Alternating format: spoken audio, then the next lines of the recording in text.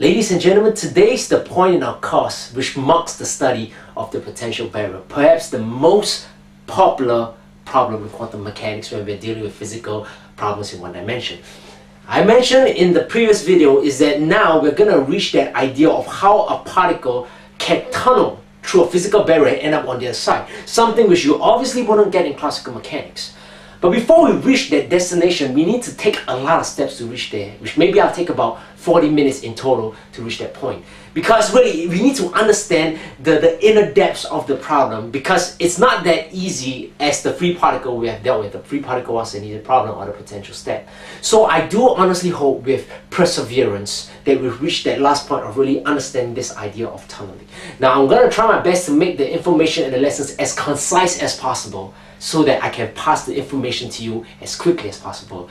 That's what science is all about: sharing new information, making new discoveries, and sharing the world on what we know about the world.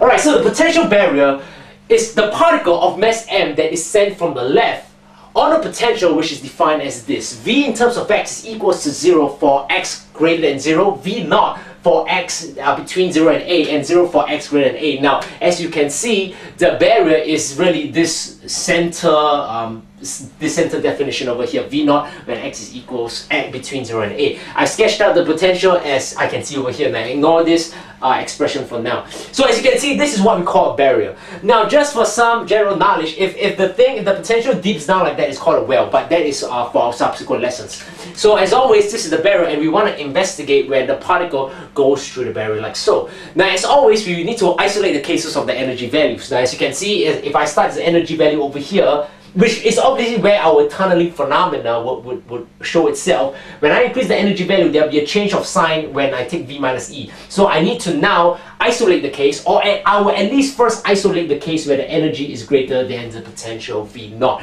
Now, let's again do some classical arguments. What do I have?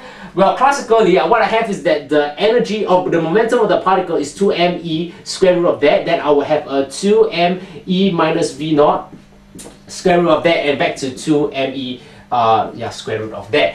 And just like the potential step, there will be full transmission of particles if the energy value is above the potential for classical mechanics. That's what classical mechanics tells us. It's what we normally call a basic scattering problem.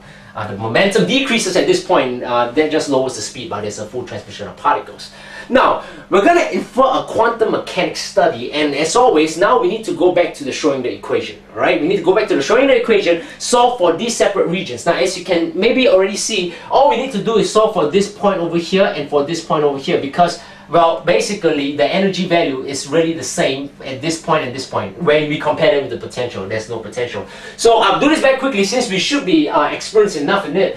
For the Schrödinger equation, well, the first one, the potential is equals to 0, so it'll be 0 over here, bring the energy value over, multiplied by minus 2m divided by h bar squared, and you will notice that you have a plus over here, so the solutions will be ik1 and minus ik1, where k1 is given by the square root of 2me divided by h bar, okay? Noticing again, we got the imaginary numbers. I'll do that quickly because now, maybe it's more difficult for when we do the other one, the point where x is between 0 to a. So when x is between 0 to a, we'll solve the Schrödinger equation, but this time we put the potential V naught. What we'll have is that we have the second derivative of psi, because I'll multiply by the minus 2m divided by h bar squared, and then I would have a plus, alright, because when I bring the e over this side, it will be V naught minus e, but later I will multiply by the minus. So when I multiply by minus, I get a plus, right? I get 2m over here, and then I will just get E minus V naught, okay, bringing the energy, bringing the multiply sign inside there.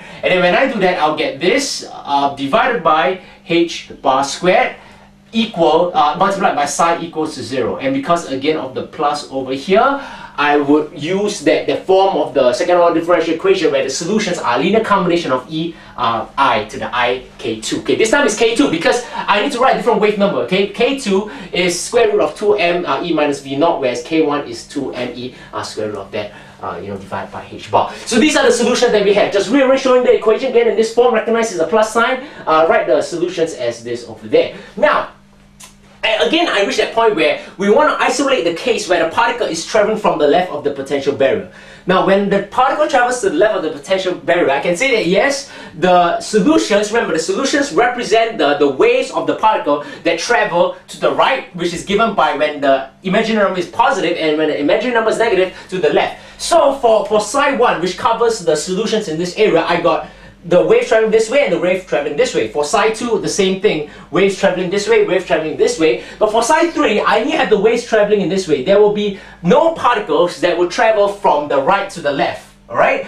Because there's no reflection. The particle starts from here, there's some reflection, or at least we must kind of say that there can be reflection. We don't know yet, but there can be reflection, there can be not. It comes in calculating the reflection and transmission coefficients. Same thing over here, but when down here, you can see that there's no potential over here. So basically, the particle, the wave, like behavior of the particle just travels in the direction to the right. And that's why I can cancel this solution over here, like so.